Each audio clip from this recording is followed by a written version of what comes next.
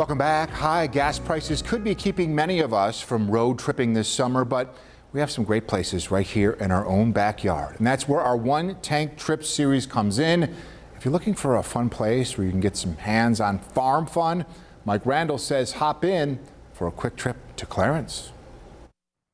The welcome sign is out, so if you have a hankering to get down on the farm, this is the place to be. Oh, it certainly is. I wouldn't want to be anywhere else. I love to be outdoors. Charlene Spoth may be a bit partial. She grew up here on Kelkenberg Farm, and now she hosts visitors Wednesday through Sunday. Everybody loves it, from toddlers to grandmas and grandpas, and they just have a good time. If your kids are crazy about critters, Kelkenberg Farm has you covered.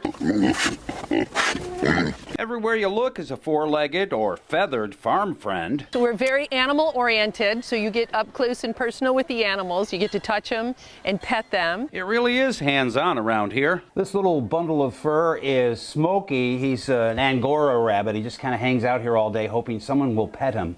I can help you out with that, Smokey. It's so soft. The highlight for the little ones has to be hopping onto a pony. Hold on. Now, this might be a good time for a city kid to find out from an expert the difference between a horse and a pony. A pony is a small horse.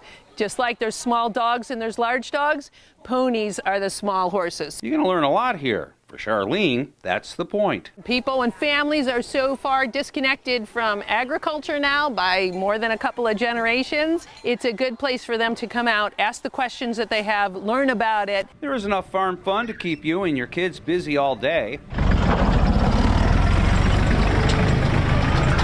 Charlene says in another week or two, the sunflowers will be in full bloom. Admission includes going to the sunflower field. You have the option to cut flowers too. There are special events here all the time for big kids too. You'll want to check their website and Facebook page for details. Kelkenberg Farm, a special place even old MacDonald would be crazy about. Mike Randall, 7 News, Clarence.